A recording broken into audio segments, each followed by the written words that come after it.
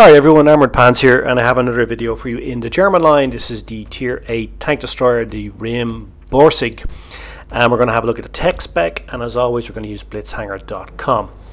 Now we're following on from this Stuart Emil, and before that the Nashorn. As I said before, this is one of the most difficult tank lines to play in Blitz. Now this is very similar to the Stuart Emil, but there's also a lot of differences which we're going to look at during the tech spec. Now I would use chocolate to max out view range because it's important in a TD like this, and I would also get the top gun. Why?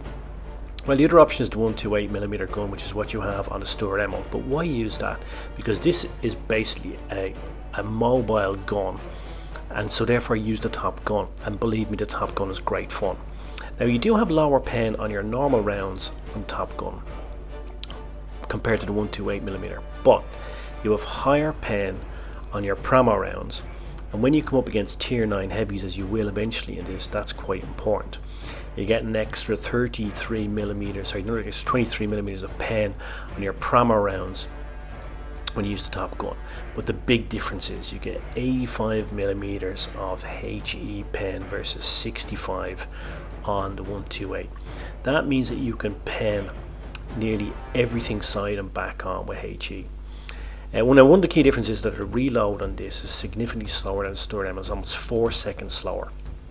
It also has very low muzzle velocity, 645 meters per second. Even when you use supercharge, it only goes up to 839 meters per second. That means you need to know how to deflection shoot. If you can't do deflection shooting, I don't know what that is, please watch the tank destroyer guide that we have on channel here, because you're going to need to know how to do deflection shooting because of this slow muzzle velocity. In other words, you're going to need to aim the shell, if you're firing over a long distance, in front of the target and let the target move into it, because it's going to take some time for that shell to arrive. Key difference too is gun depression. You've got 5 degrees of gun depression on this compared to 15 with the Stuart Emil, so that's another big difference. Key difference 3, this has a 360 aiming arc, it has a turret. It's far more maneuverable, far more agile than the Stuart Emil in terms of getting shots on target. Key difference 4 is that it's faster, it's 10 kilometers an hour faster, 35 kilometers versus 25 on the Stuart Emil. That means you can get around the map better, you can get into those sniping positions faster and get your shots on target faster. Like the Stuart Emil and the Nashorn and all the tanks in this line, it has 0 armour. You're a shell magnet and you're going to get HE spammed at you. Therefore you need to run 2 repair kits, because you do not want to get tracked in this thing out in the open. You also have an open top, so guys are going to be spamming HE at you. Your ammo rack is exposed. You can be hit for anything from 1,000 up alpha rolls from the big guns in tier 7, tier 8 and tier 9 in this tank. You need to keep safe. You should be the 5-kilometer sniper. That's really what you want to be in this tank. You do not want to be getting up close and personal on this thing, because you will suffer greatly. Now in the gameplay we're going to watch in this tank, I tried to go into a sniping position at the start, but unfortunately there are no targets, so I have to go all the way around the map, and I end up sort of a flanking position. But again, that's talking about the speed of this tank. You couldn't do that, for example, in the Stuart Emil, do a tank before it. Now in terms of tactics, you need to play this as with the Stuart Emil, as with the Nashorn. You need to fight from distance if possible. You need to snipe, get into those sniping positions. You need your team to help you. You need the light tanks and you need the medium tanks to spot for you, because even with the maximum view range on this, you're still going to have a lower view range than light tanks. And if you get isolated in this thing, you're going to die. You've no armour, you've almost a 16-second reload, you're dead. So really you need your team to play for you, and that's why this tank is so difficult to play, because you can't really play it in isolation. You need your team to help you. Now I've checked the setup. I've seen that we have 3 fast moving tanks, so therefore I think I'm going to go to C and try to support them. But because I have a tank with no armour, I'm not going to go directly to C. I'm going to go to the left of C and see if I can snipe and support my team.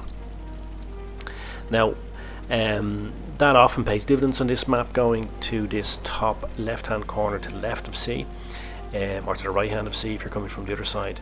But on this occasion there are no enemy targets, they've all gone towards A. So now I have a decision to make. I can sit here with my big gun and do absolutely nothing, Or I can do what I don't really want to do in this tank, is move around the map and get up closer with the enemy and run the risk of getting spotted or maybe even isolated. But the dice have been rolled in this game now, so I decided to play them as they have rolled. I'm going to play the hand that I've been dealt, to use another gambling analogy. Sorry about that. So you can see here though that the speed of this tank, those extra 10 kilometers an hour, mean that I can move into a position where I can help my team. Because if I was in the Stuart Emil, I would still be up at the tram on the other side of the map, and I would not be able to get around the map. Plus, you can't really flank in a tank that has no turret. Of course you can, but it's much more difficult, right? Now we're already a tank down here, and I haven't fired a shot. I'm not even in the game yet, so it's time to get my game face on and get into this. Now here, I'm going to slow this down. Have a look at this. This is a big armored beast, but this gun makes mincemeat of it. Not a problem at all. Massive alpha roll. You see what I mean about having a turret? You know, it allows you to get back into safety a lot faster.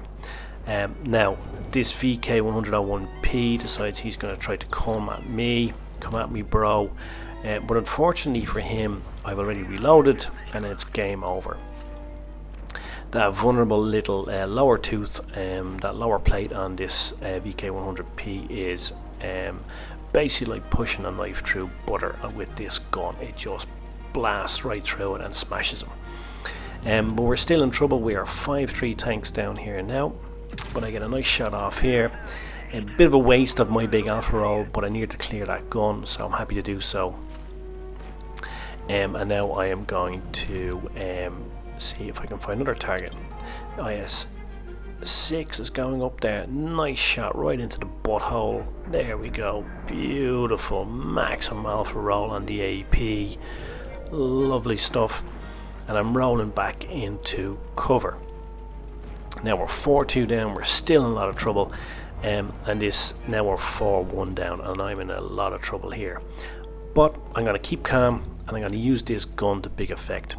And I'm going to put a round into him here. I'm going to slow it down here. I'm just waiting till it's not red, and I'm bam, put one into him right into the wheel, into the wheelhouse at the front, and I'm rolling backwards. I'm going to take a round here, but I'm going to take minimum roll that I can. You can see it hits the front of the tank, the only part where there is a tiny little bit of armor. So I'm happy enough with that. It was only like a 169 alpha roll, which really in a tank like this is not so bad at all, particularly as he may have been firing hesh at me, and now I'm going to clear him off. Okay, now it's a clubbing off situation. The spec is coming for me. I'm able to maneuver into position so that he can't get me. Now I was trying to go for HE with him, and this is the danger of HE rounds. I should have just gone with the AP there. I have no idea why I didn't get a maximum alpha roll and clear him with that HE round. I hit him right on the side. It didn't go into the tracks. And sometimes HE, particularly on big guns like this, is a bit wishy-washy and you don't get the result.